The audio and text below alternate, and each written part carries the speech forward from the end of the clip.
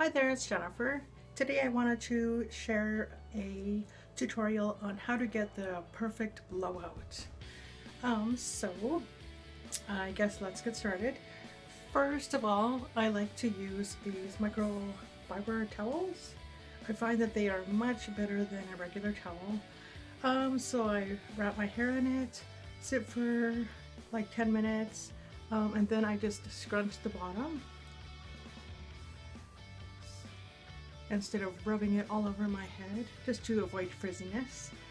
And then I sit for maybe another 10 minutes. I know it's time consuming, but you really don't want to start blow drying your hair on completely wet hair. And once it's kind of dried about 75% or so, then I'll just kind of finger comb my hair. My hair's short enough right now that it's really easy to finger comb. When it gets longer, I do have to brush it, but so just brush it through with my fingers. And then I'm just gonna do a super quick blow dry. I'll just blow dry it so it's almost completely dry, and then we'll move on to the next step.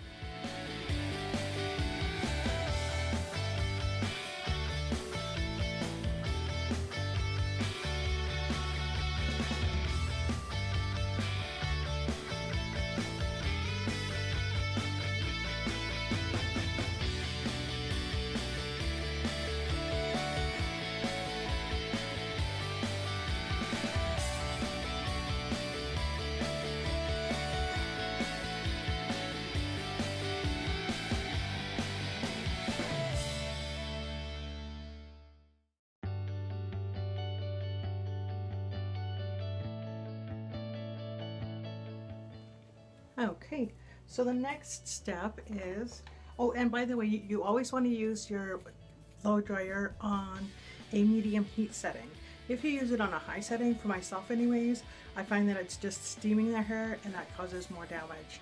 So use it on a medium heat setting, and then it'll be good. So then the next step is I'm going to section off my hair, and I'm going to use this round brush to kind of straighten and curl and blow dry.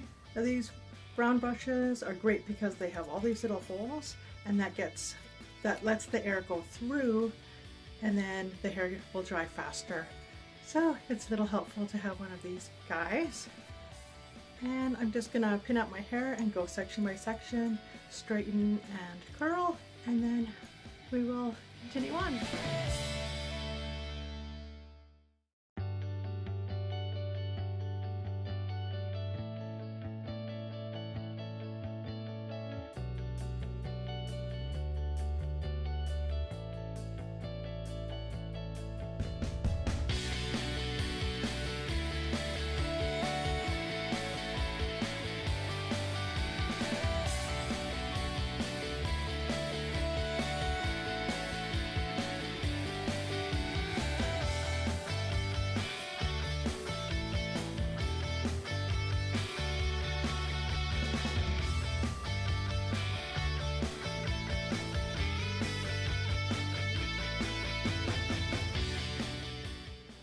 Okay, so I thought my camera was recording the next step, but it wasn't, so I guess I'll just stay.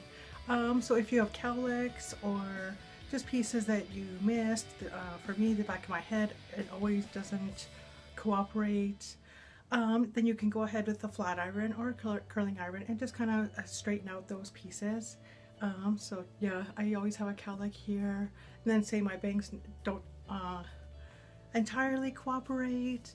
So yeah, and then the final step, and this is the best one I like anyways, is, for me, I find it's a little flat now, and so we want to add some volume. So I use these great big round brushes, and we're just going to use a blow dryer, and just for most of the top of the head, and we're just gonna get some great volume and go section by section.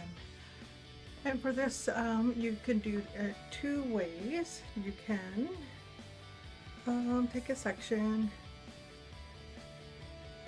you could leave it like this, use the blow dryer, and then hold it, let it cool just for a few seconds, and then brush it out. Then you'll have some great volume. Or you can also blow dry and then blow dry all the way to the ends of the hair. Either way, it gives really great volume.